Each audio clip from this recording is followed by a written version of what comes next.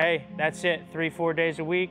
This cat, the freshman All-American from Alabama, 25 jacks, headed to Florida next year. This is his routine. You know what they say, right? If you want to be the best, you got to train like the best. Typical day in the life hitting wise. What are some drills that you may do? Like, what's your routine looking like? So I always start off with a top hand just for get the back elbow connected tight to the body. And then I'll probably do 3 to 4 other things just depending on how I feel that day. Yeah, and you always start with the T too? It'll be either T sometimes, and or I'll just do front flips to see the ball moving. All right, go ahead and hit it. We'll do our thing today. Are you a big guy that feels their hands in their swing, or are you kind of, you know, like I know some guys just like to turn, think about their shoulders, you know, what do you think hands a lot? I more think about my hips and chest, and hips and chest posture, more of that, and then the hands just follow through with the hips and chest and my posture.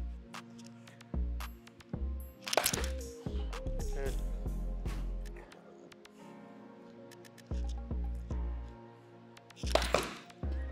Nice. So is this something you've developed, this routine, or is it something you worked on with your hitting coach? Yeah, it's kind of something I've developed over the years. It's changed every now and then. I work with my hitting coach at Bloomingdale High School, but like every now and then when I go down and see him, like he changed out the routine for something like that I can work on new that can fit my swing. Yeah. What's his name again? Chris Wilkin. Chris Wilkin. Next, I'm just gonna do like just a little wrist flick just so I can feel my hands working.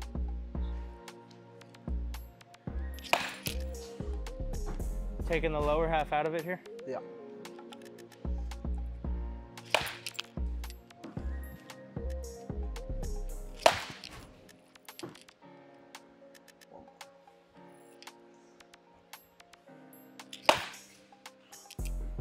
Good?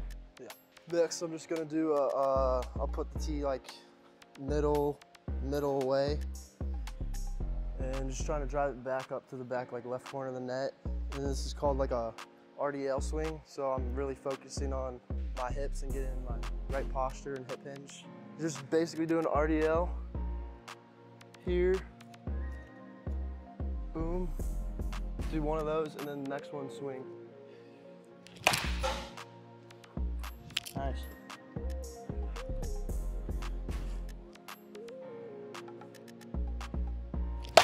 Good. Yep. So that's why RDLs are so important right there. I never even thought about that. That's awesome. So you think about kind of an RDL feeling. That's literally what you're trying to feel in your back hip. Mm-hmm. So hey, get good at RDLs. That's a really good tip right there, because a lot of kids can't really find their back hip. Coaches teach, hey, load the quad, load the hamstring, coil into the back hip. But what does that feel like? Feels like a typical RDL. That's good. And if you notice too, when he's doing this, he's not drifting forward out of it. He's riding that out, right? Watch him ride it out into it. So like the further he strides out, the further he has to counter rotate back. That's really good, because a lot of people do like the peacock, the flamingo drill or whatever, and they just drift forward to their front side. Like, get in that again real quick. If I put this here, his head isn't gonna go past that. He's like turning behind the baseball. So this is a really good drill. Yeah, last week I was watching you hitting here and I saw this band that you had rigged up. And I was wondering what it was about. So is it that same drill, trying to get that same feel, but that's just different feedback? Yeah, so it's the same drill, but the band back here is just so you're not drifting forward. So you really have to stay in that back hip and everything. So that's exactly what I was talking about, how he stays back with it. So watch him go into it. Good. Go into your land again. Stop. See how right before he swings, that band's pulling his leg back? So Tommy Pham was in here last year hitting, and that's like the feel he was trying to get. He was trying to perfect that. Like right at land, he wanted to counter rotate and press out with this back foot. So this is a good drill to do for that as well, because the further you go forward, the more you have to counter rotate, or else you're gonna fall over and become like a linear style hitter. So this is really good. And then you could take the band off like you were doing before, and subconsciously you're gonna still think about it in your head and you're still gonna try to feel that out. So if you're doing a progression at home, you wanna be like him, right? Hit the band, do a couple reps, take the band off, do a couple reps, slow-mo the video, seeing if you're in the same position. And then you know you're in a good spot. Wanna try it on?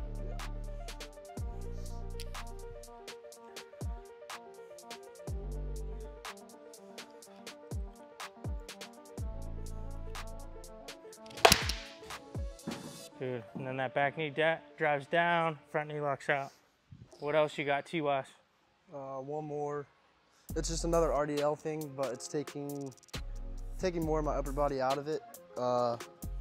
Looks like this.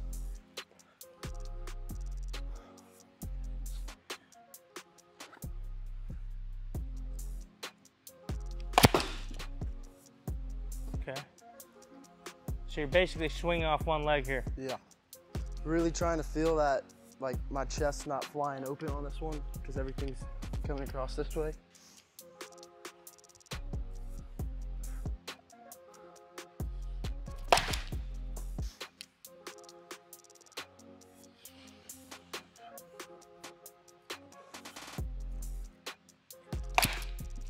Good, and how I cue people for RDLs, like what he's trying to feel. If you can't feel that, get into it real quick. So like picture somebody's hand right here and you're just trying to break the person's hand between the crease in your hip and your abdominal wall. So go into it, feel that hinge. And he's like trying to break my pinky finger between his abdomen and the hip. So that's a good little cue if you can't find that hinge that he's talking about. Just stick your hand down there and try to clamp it in between that space. I'll do one more thing before I start hitting, just to work on like my hip separation. I'll just get like right here, just work on separating my hips to feel how my hips work, and then I'll start going.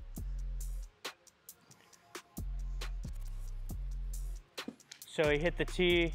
How many reps you do per side, just based on feel? Yeah, no, but not a lot. 3 to 5, maybe sometimes 8 if something's not feeling right, but not just a few of each. And you can also do everything I just showed you with front flips to make it harder since the ball's moving and add more of a timing aspect. So front flips, what do we got? What kind of stuff you do here? First, I'm just gonna do like a post stride to feel, just take my lower half out of it, and it's gonna be like a angled, like the picture's over there, just so I can feel me not losing my lower half. Do you want the screen angled or just your angled? Just I'm angled. Okay. And where you want me to toss it, just middle? Yeah.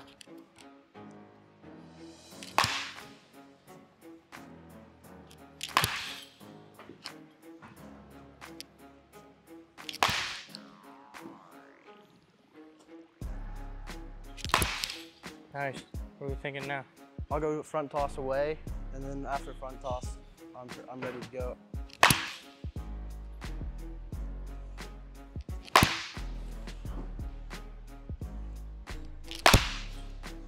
One more.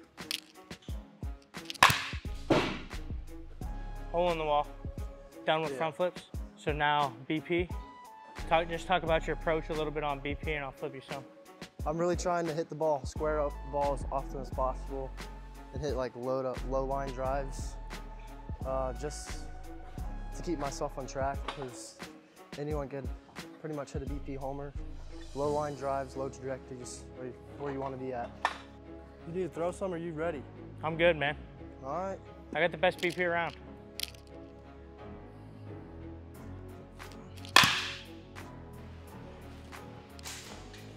Spoke too soon.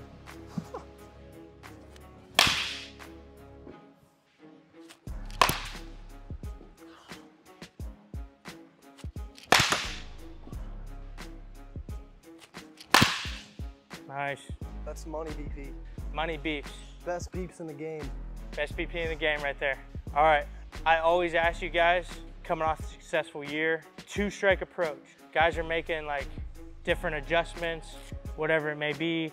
We did a video with Tommy. Tommy spreads way out, right? He still has enough juice to hit it out to any part of the ballpark with 2 strikes, especially with an aluminum bat. You do too. What is your 2-strike approach? Like, what do you do? So I'll choke up a little bit, probably 3-4 inches, right Okay. around here. I'll get a little wider. My step and my swing is still the same, but I'm really just focusing, like making the zone smaller, because normally when you get 2 strikes, you want to swing at everything so you don't strike out, but you want to make the zone smaller so you're not chasing the pitches outside the zone. What about film-wise on guys? You're facing a certain pitcher. Are you a guy that goes in and looks at, film, looks at your previous at-bats? Like when you're coming up with a game plan for the game, is it more, hey, this is what this guy has, I'm reacting, or do you actually like sit down and formulate like a different plan and approach for that day? It just depends on the guy, but most of the time it was more of like seeing what this guy has and where he's throwing those pitches in the zone, and those 2 strikes accounts. More just reacting to that, whatever that pitch is. Do you sit pitches at all? Like, hey, this guy, 50% of the time, throws a curveball in this count, so I'm sold out on curveball. Or are you good at reacting fastball, or sitting fastball, reacting off speed like some guys do? I would say most of the time I'm sitting fastball and reacting off speed. Like I'm always like looking for the pitch out over the plate away, and like you have quick enough hands to react to the pitches inside or a curveball that comes in. But say there's times where a pitcher is like 50% off speed or like 70% off speed, then I'll sit like off speed pitch because you're gonna get one at one point. And then anything else that you feel like you do differently than other people that separates you from your process and whatever it may be, like in the batter's box? Or is it just you stick to the plan no matter what? I mean, I normally just go up there with a bunch of confidence that I'm better than the pitcher and just stick to my plan of being on time for the best fastball. If you're on time for the best fastball, you're most likely gonna have success more than none. How often are you hitting, like at school? Like, do you do early work hitting and stuff like that, or is it something you do every day? Like, I know some guys just like to, hey, whatever the team allows me, right? I show up, take swings. Are you the guy that's taking extra swings and stuff? Like, yeah, I mean, I take a good bit of extra swings. Just depends. Like most of the time, before I start hitting, I'll run through like a little series like I did today, or a movement prep, and then like take some, maybe whether it's some balls off the machine or curve balls before practice, and then maybe like extra BP after practice if something's not feeling right. I'm always one that's in the cage if something doesn't feel right, working on that to get back where I feel like I should, like where I'm most comfortable. But these drills here, these are staples you always try to stay around, per day? I'll probably do them like 4 times a week. But it's something that I've just built a routine on, and I feel like it's good. They're like good feels for my swing and how it works. So it's just going back in, feeling those feels to get me back on track, to be as consistent as I can be. Well, hey, brother, I appreciate you taking us through your routine. I'm sure a lot of kids are going to see a lot of value in that. Hey, that's it, 3-4 days a week. This cat, the freshman All-American from Alabama, 25 jacks, headed to Florida next year. This is whose routine. You know what they say, right? If you want to be the best, you got to train like the best. Go ahead, add those in. And always remember that I pump out 2 of these videos per week. Do me a favor and subscribe for me. I appreciate you. Catch you next week. Game rewards the grind. It knows how much you invested.